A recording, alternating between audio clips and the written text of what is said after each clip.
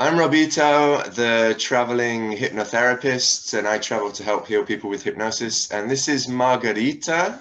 Margherita, Hi. would you like to just introduce yourself a little bit? This video is for people that might be interested in trying hypnosis with me. Okay, so hi everybody. Nice to meet you. I'm Margherita. I come from Italy. I'm 32. And so I'm at Robito during my trip. It was really the last day of my trip after 3 months that I was traveling around France, Spain, and Portugal. And so it was an interesting meeting that Yeah, I had the last night of my trip. So it was really interesting. yeah, it was wow. What an interesting finish to your traveling Yeah, adventures before you went back to Italy. All interesting. right, yeah. So we came back to the hostel. We did one session. Yeah. Um, And yeah, first of all, then, so it was like 2.5 weeks ago. So I was just wondering, um, how did you feel after the session? And are there any changes that seem to be kind of permanent or lasting since then? Yeah. So just one thing about my situation before, because it was like 3 months that I was traveling, trying to go inside my fears. And when I arrived, like at the end of my trip, I discovered other fears that I felt. And when I met Robito, it was a moment in my life in which I had a lot of fears, and I so the idea for me it was trying to leave that fears and at the world and leave it uh, for not having it more in my life. So during the session, it was so no. What about after the session? You asked me. After I had like a sensation of like if I was like really happy, when you are happy, when you are like just a little bit drunk, not too much, okay? And if you're feeling really light, so it's like if you are really light and like flying on the world. And so it was a good sensation. Um, yeah, like if you are like a high, just a little bit, and you feeling with a happiness inside yourself. And so later I came back to my hostel by walking in this condition, really relaxed condition. I arrived in the hostel, I prepare uh, my things for the trip of the day. Yeah, you needed to pack afterwards. Yeah, Yeah. yeah. And it was strange because when I went to the bed, I was thinking, okay, I will sleep in a second, but I started feeling with a lot of, it was not as agitation, it was like excitation. Um, and so, yeah, it was interesting also to feel this sensation. It was maybe also about the trip that I had to do the day after, but it was really a mix of emotions and sensation. And it was interesting because during the day later, I felt really, at the beginning, I felt a lot of the fears that I had. I felt really in a strong way, like trying analyzing these fears. But after some days, it was like if everything disappeared. And it's really, there are like 2 weeks in which I feel myself really in a light way, really for the first time in my life in the now and here. Wow, Um, mm, wow. mm, Yeah, yeah, you messaged me that you couldn't sleep. That I yeah, think that was the first night afterwards. Um, and some people sleep like a baby, like really well, and other people can't sleep. And it's what I said to you at the end of the session. It was this when I talked about the snowball. probably, if I remembered, because I usually say that to everybody, is at the end of the session, you know, like one of those snowballs that you shake. We went into your subconscious and we played around a bit, and then everything just kind of falls back down again.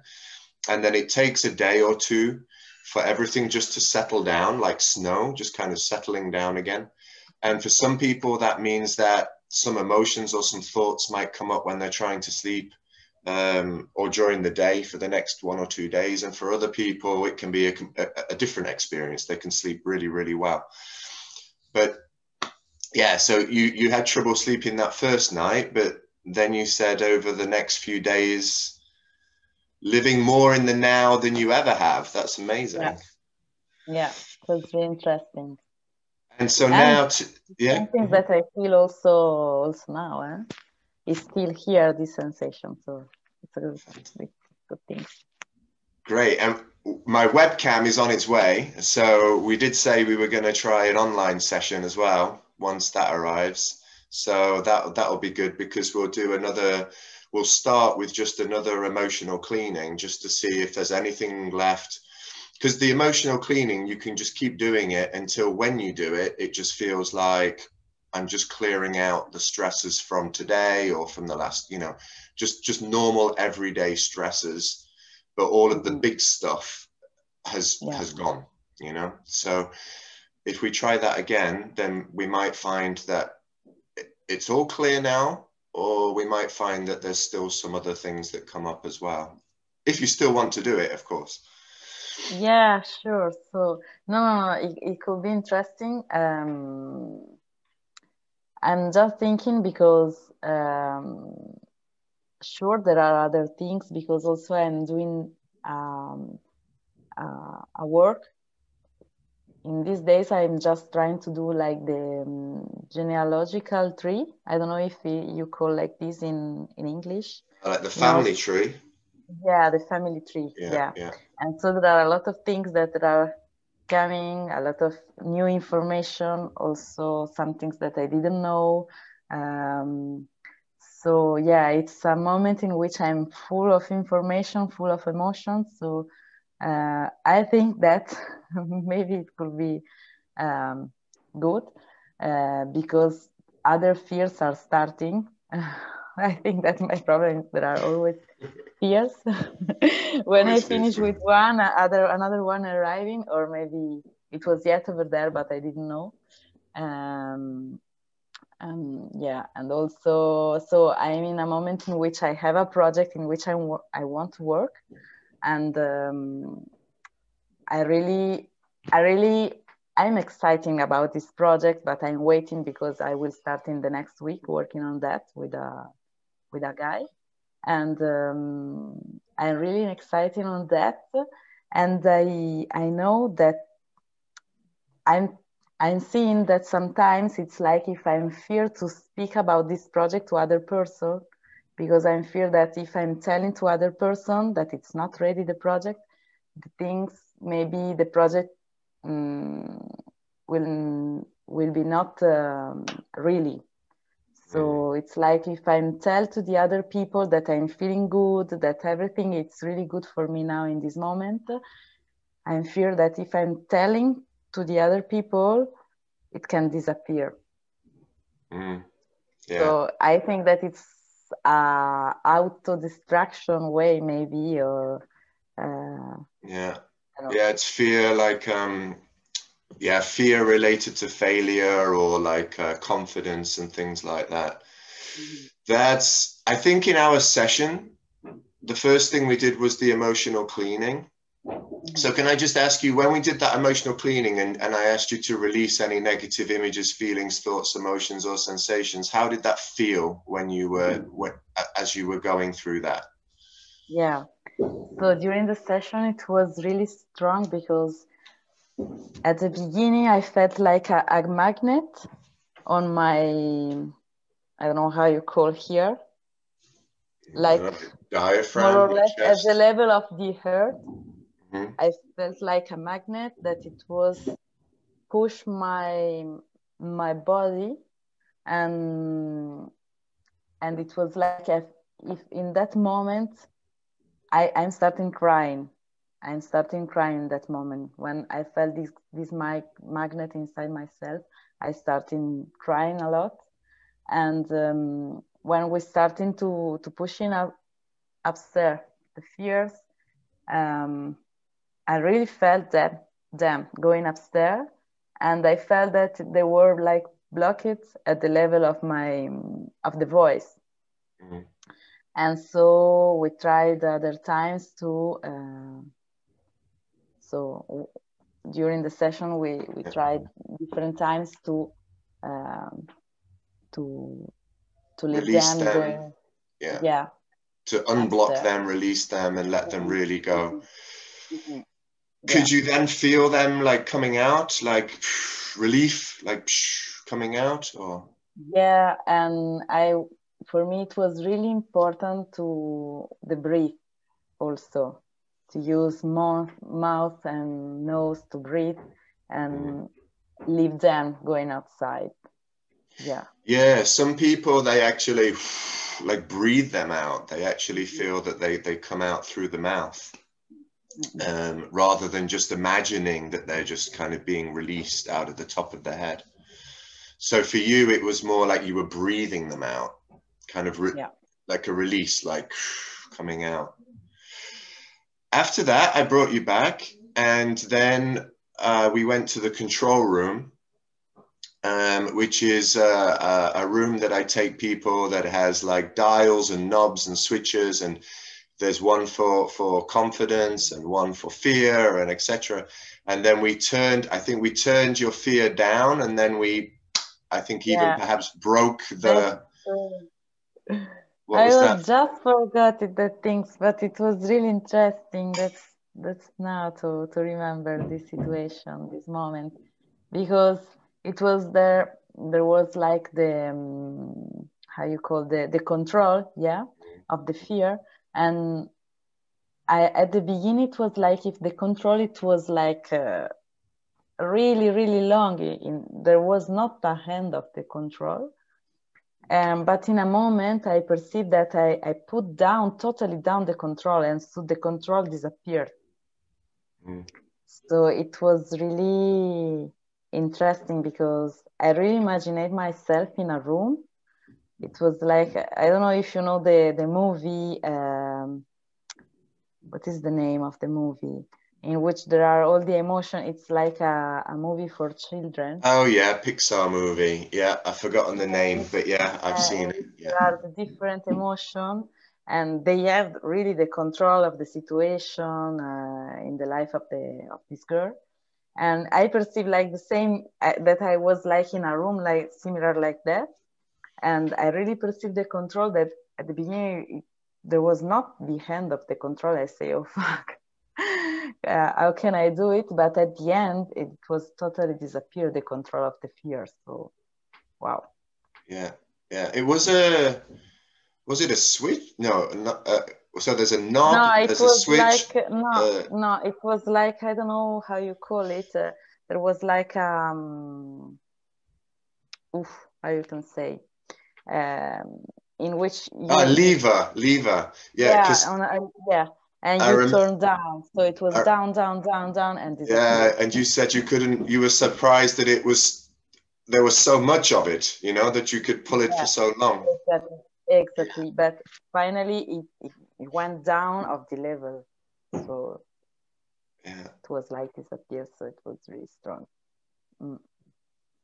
And then we finished with going back to your younger self. Yeah. And going back to an old memory and giving yourself a hug. Yeah, that's true. What was it like to be in hypnosis? Was it real? Was it like you were there? Was it more like kind of you were watching it from above, or how was it? It was like if I saw myself in two different moments of my life. I mean, when I was a child, so, and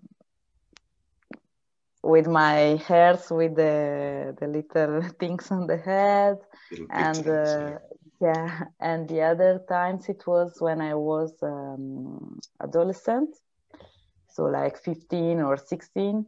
It was in my bedroom, in my adolescent bedroom. So even when I was child, but it was in my adolescent bedroom. That it's this bedroom because I came back in this bedroom now, and it was like if I saw the myself from outside. So it was me, but I saw these two different persons in two different moments, and there was really, as I remember, maybe also through by picture that I saw and photography and some things like this, and but it was really okay. There was really person, okay, and I know that it was me, child or adolescent, but there was really. Yeah, it was real. It felt completely real. Yeah. And I asked you to hug yourself, and could you feel yourself in your arms? Yeah, I felt like myself, Margherita, in that moment of the session, hug these two different person in two different moments, like a sister, no, with the love of a sister, but it was with the love of myself. And yeah, and I felt a lot of colors and warm also. Yeah, I mean, that's also, it's, well, an amazing experience. And one of the reasons, obviously, is to help the person to remember what they felt like when they were stress-free, when they were happy, when they were enthusiastic, when they were confident, and to really just kind of go back and remember how we felt when we were kind of more innocent and more free and less pressure from the outside world. So yeah, and then I think, and that was it. And then I think I brought you back and we talked about it, and then you had to go and pack and fly back to Italy. Yeah. So yeah. Same. Yeah. And I was really coming back in my adolescent bedroom also, so it was strange. Same one from when you the age that you went back to. Yeah. So yeah, it was a little bit strange, but nice. So, and also I think that it was also because it was at the end of a trip, so I spent 3 months working really a lot of myself, but also the relationships with my family, I think that it's better now. And yeah, but sure, because the relationship with myself is better. So. Thank you very much, Margherita. We'll stop there for now for this video. If anybody would like to try hypnosis with me, then they can go to robito.info and then they can contact me by email or WhatsApp. I'm going to stop this video now, and then we'll just continue to have a little bit of a chat about the the next session, just to check, and well, we'll talk about it more after I stop this video. So thank you very much. Thank you to you.